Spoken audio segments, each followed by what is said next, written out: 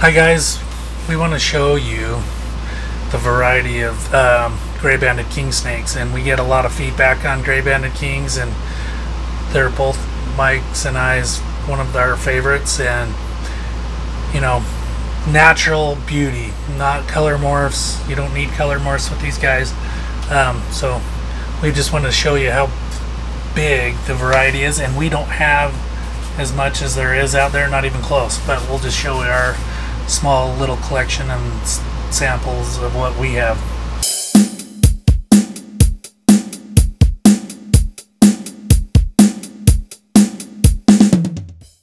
We have a couple River Road gray banded kings, and these are clutch mates, and you can see how different they are. And this guy wants to bite. Maybe not. But see how different clutch mates. And here we get again clutch mates. These are Christmas Mountains. This guy's got a little bit of orange pinstriped in there. This guy really doesn't have much. Maybe on the neck. This guy wants to bite. We're always talking up their how great they are. Their amazing temperaments. So of course we got one trying to bite. Yeah. But as you can see, they don't. This here is a Highway 277. Now, when these, you get orange and black every other one, those are called alternates. And so they'll alter black to red or orange.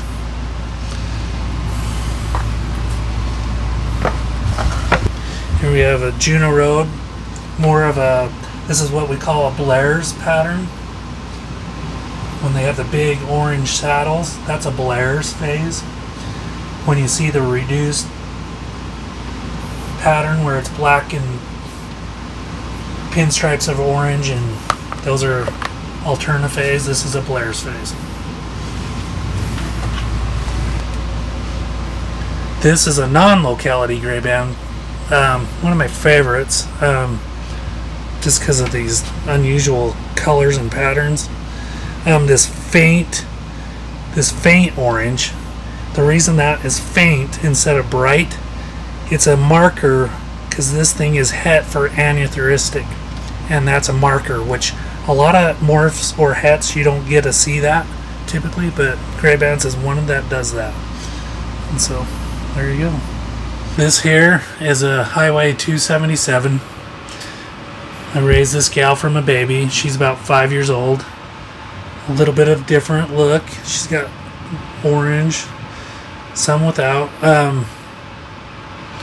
Yeah, she's full grown, 5 years old. Probably, you know, 30 inches or so. Here we have, I did not develop this line. It's called a long blotched gray band for obvious reason. A friend of mine developed this.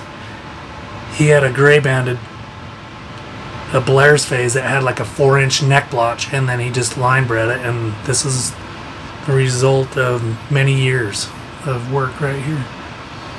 Now, did that originate from a locality animal? It was a non-locality animal. Non-locality. It's beautiful.